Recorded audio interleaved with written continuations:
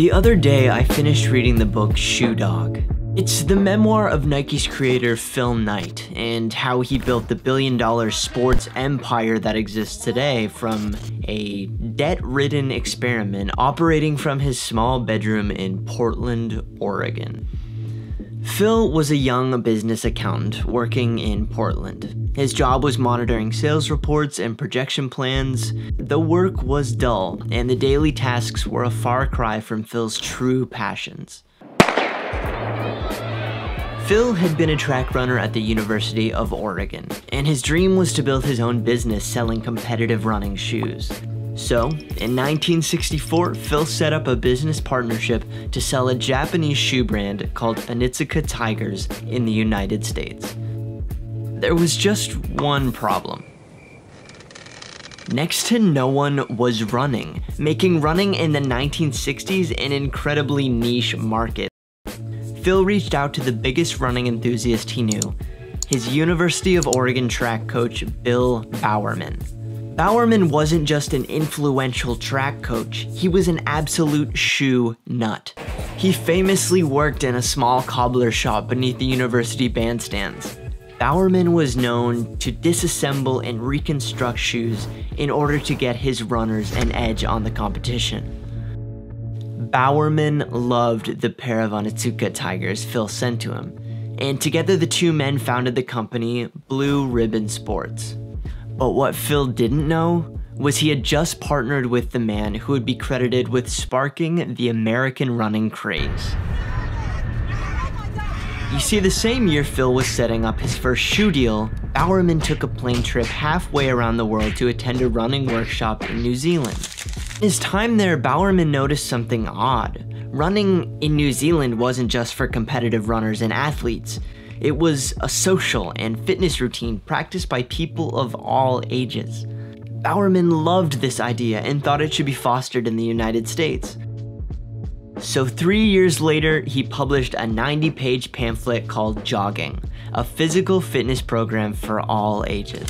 The book became a nationwide bestseller, selling over 1 million copies in its first year.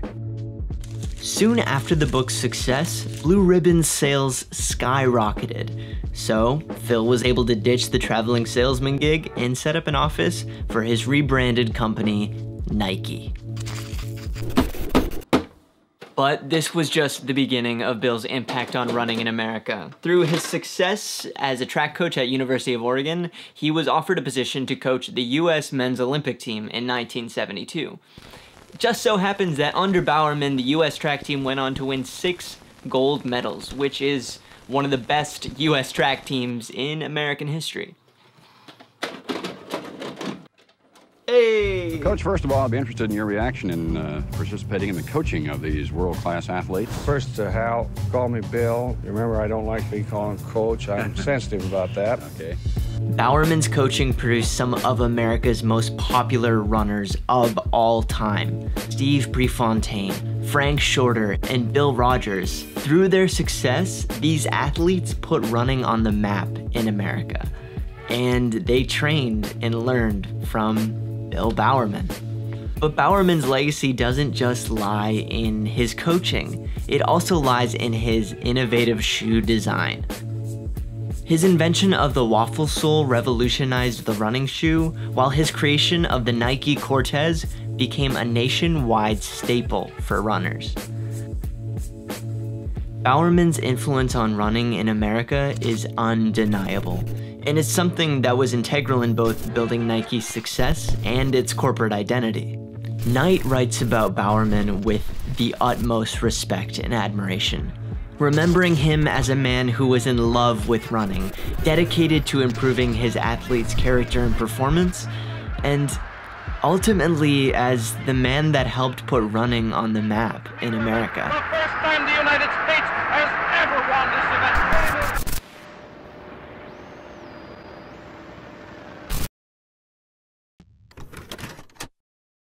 Anyways, guys, that is it for today's video. If you want to learn more about Nike and their rise to success, I cannot recommend Shoe Dog enough. It is easily one of the best books that I've read so far this year.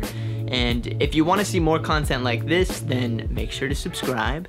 And if you want to get in touch with us, have any video ideas, or just want to chat, I guess, hit us up on Twitter @GoalGuys. And yeah, talk to you guys soon. Cheers.